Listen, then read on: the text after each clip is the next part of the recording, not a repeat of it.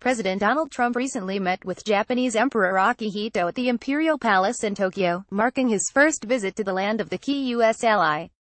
People immediately noticed the stark contrast in how President Trump greeted the emperor compared to what former President Barack Obama did back in 2009 when he visited the Imperial Palace. First, let's look at Trump. Eugene Hoshiko up Getty Images. No, here's Obama back in 2009. Mandel non-FB Getty Images. The difference between the two styles is obviously distinctly clear. Trump's supporters were quick to bring attention to the different greetings on social media. Trump shakes Japanese emperor's hand but doesn't repeat Groveler-in-Chief Obama's depot pic.twitter.com 5x at suck. See Raja at Sir.